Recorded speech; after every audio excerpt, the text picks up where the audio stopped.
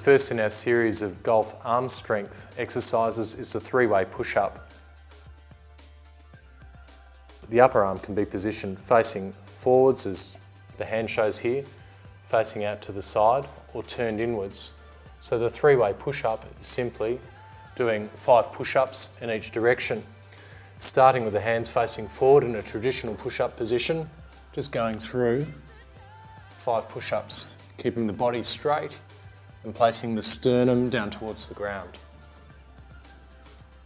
Then turning the hands outwards and working different muscles around the shoulder to achieve the same action.